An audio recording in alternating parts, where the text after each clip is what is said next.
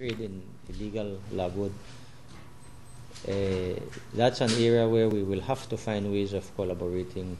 As you know, the Peten area has experienced some serious deforestation over the years, so they know what we're talking about when we tell them we are concerned about what is taking place in the Chiquibol.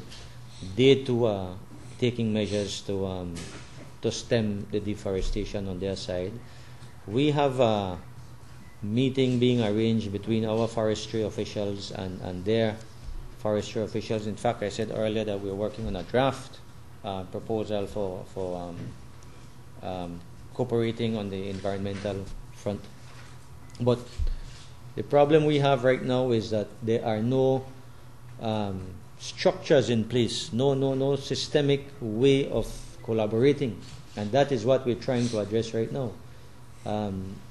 Whereas our forestry people may know their forestry people, they are mostly relationships that are done at the personal level, not at the institutional level. And that is what we're trying to do. So that when you have these problems, they could just pick up the phone and they will have the direct number for their counterparts on the other side, and we will start to have to develop a habit of cooperation in these areas that are of concern to both sides.